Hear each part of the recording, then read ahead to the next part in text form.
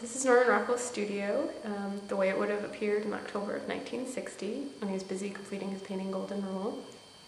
And actually behind me, is his space where he would have answered his correspondence, like fan mail, but also, documents related to his business correspondence.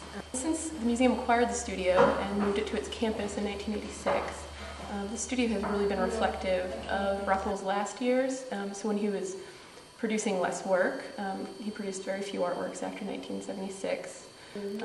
And so it was really reflective of a very inactive space.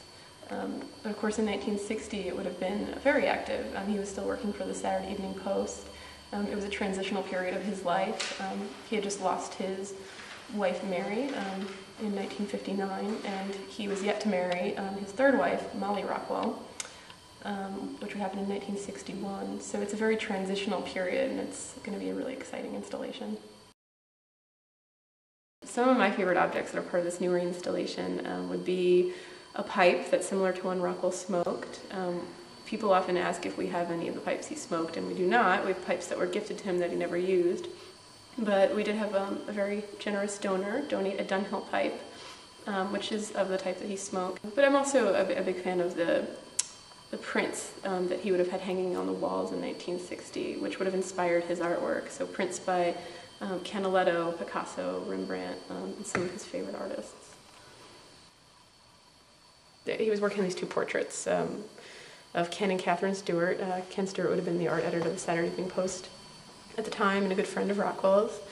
And we have this great correspondence in our archives from Stewart to Rockwell and from Catherine's Stewart to Rockwell about thanking him for the portraits and how great they turned out. And so there'll be an item-by-item description booklet in the studio for visitors to take a look at if they're interested in the more detailed aspects of each individual object.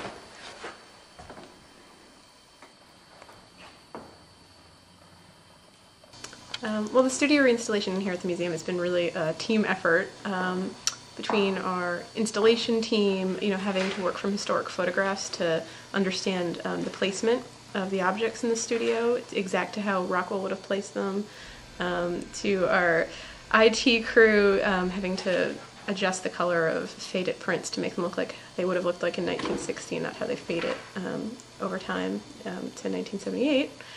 And then, just purchasing different objects or, getting objects in as donations and trying to replace objects that didn't come with the studio when we acquired it. It's like the radio that's in his studio, actually.